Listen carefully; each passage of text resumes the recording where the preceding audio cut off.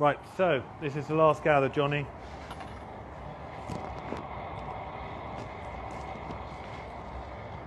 So,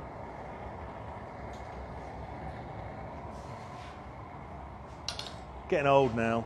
This is about the biggest I really want to bother making. So this is going to be a large, heavy Somerset bowl. It's Star Wars Day today, but we're looking forward, instead of Star Wars, we're looking forward to Somerset Day, which is May the 11th. It's a massive day in the calendar in Somerset. What you'll find is all the pubs are selling free cider. There's free pasties. That's Cornwall, isn't it? Everywhere.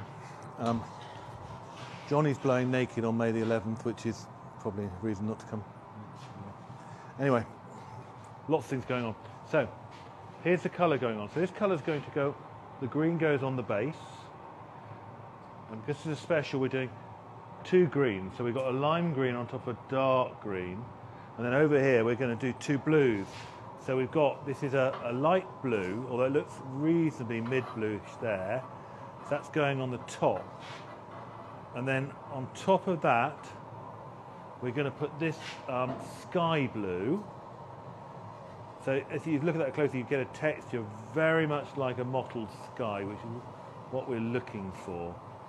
And then back over here, we're going to go back on the green.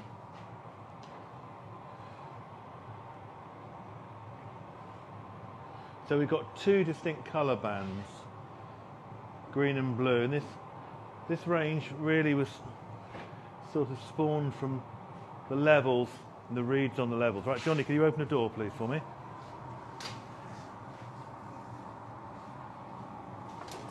So we just need to open one door on the glory hole to get this piece in. So we've got to heat this layer of colour in, and we're going to do all that again, so we get a bit of a thicker layer of colour on. We really like the effect powders and chips give you on the surface of glass against using a block cased colour. So I'm going to get Johnny to move the marver over there a little bit and fluff the colour up for me, so you have to bear with him while he wanders over there to do this.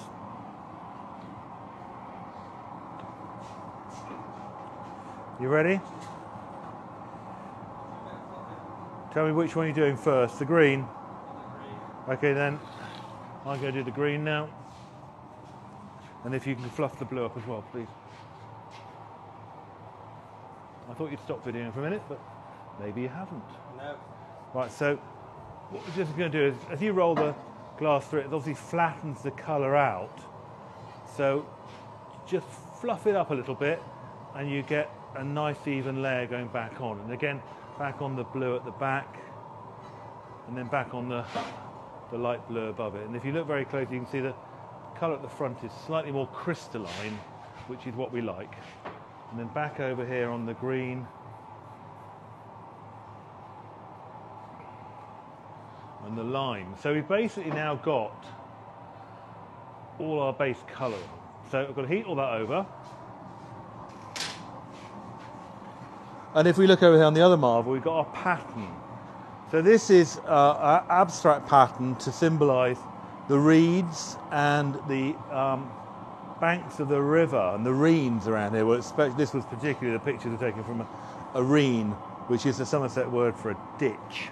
Sounds very romantic, doesn't it? But I happen to really like reens and ditches. And they're always full of wildlife.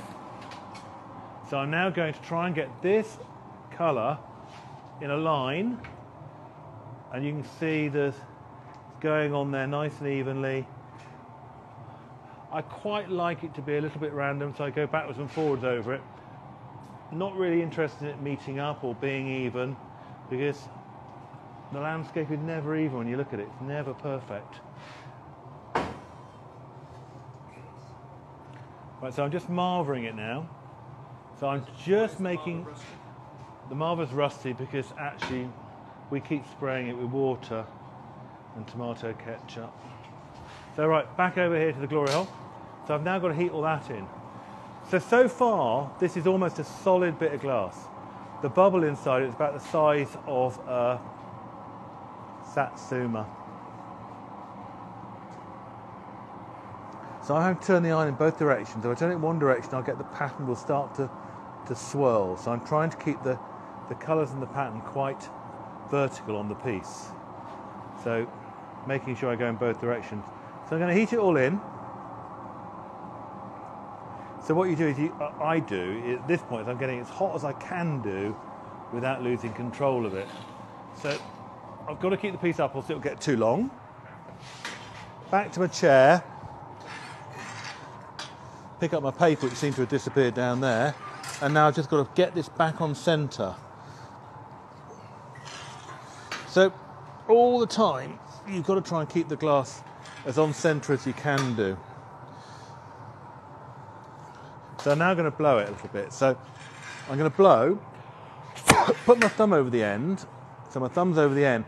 And what happens is the air expands, it gets hot, and you can just see the piece getting wider there at the top in the blue. I can see the bubble. Anyone, you can see the bubble? So I can tell you, because I can just see it, the bubble is about to the middle of the piece. Bubble's about to there. So I'm going to heat it up again.